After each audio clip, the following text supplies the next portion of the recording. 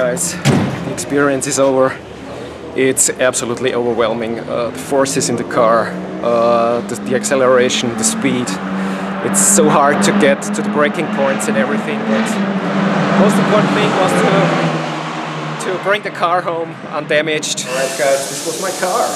It was unbelievable sitting inside here, getting the feel of a Formula car. Then two laps behind the instructor, and then yeah, getting into and yeah, shifting gears and accelerating on the straight and everything. It was it's one of the best experiences so far in my life, so it really was a dream to come true.